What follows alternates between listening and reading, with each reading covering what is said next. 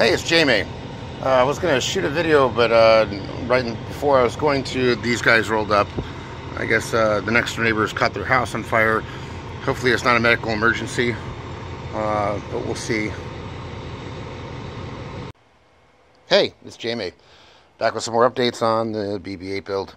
So, as you can see, I've got most of this together. I've kind of got some stuff clamped to kind of just do general fitting and try and see how things fit, if I need to trim any parts down so they fit better. A lot of them aren't even glued together yet, but we're getting to that point where I need to start doing that. So, but I wanted to kind of give you an update on the ball, how it's going.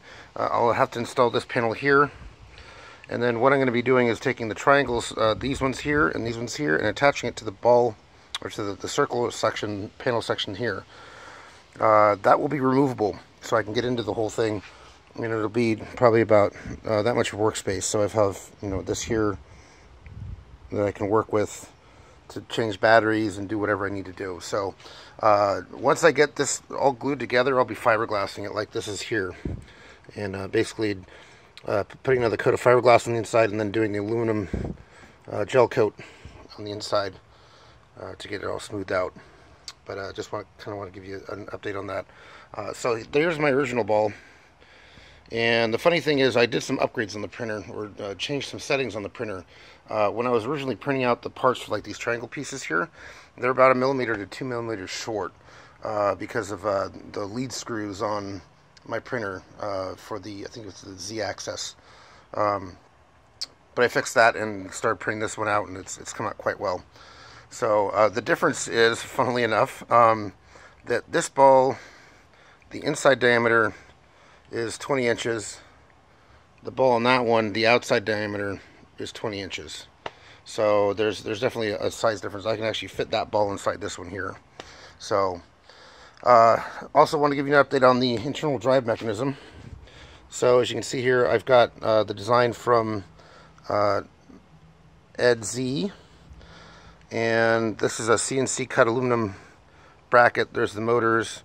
Those green parts at the end will go in, but I need to make them longer because with his design he used the California Quality Plastics 20-inch acrylic ball. No, it's polystyrene, something like that. It's a clear plastic ball, and the difference in gap you see there and there would be where the ball would be attached to the inside of this if you were to do that. On his design, he just used the ball as the setup. So there's a pendulum that goes in between here. There's a rod that goes from about there to there. There's a pendulum that rocks back and forth, so if I want to turn the ball, the pendulum swings this way. I can take a tighter turn this way. Same thing with the other way around. So it goes that way. I can turn sharper that way. And then there's a head pendulum that goes up here, so I can go backwards and forwards with that one. And if I want to do a 360, I have to move both this pendulum and the one down below to get it to kind of rotate in a 360 fashion. So that's pretty much about it for the updates on the BB-8 so far. If you guys have any questions, leave them in the comment section down below. As I said, this is kind of something that nobody's done before as far as creating the ball for the BB-8. It's all 3D printed. That's been done before, but I'm actually making the whole ball fiberglass wrapped on the inside, which I think is a cheaper way of doing it than going out and buying a $500 plastic sphere. So, as I said, if you guys have any questions, leave them in the comment sections down below. Like, subscribe, and share if you haven't already done so. Lets me know you guys enjoy these videos, and that I'll continue to be making these.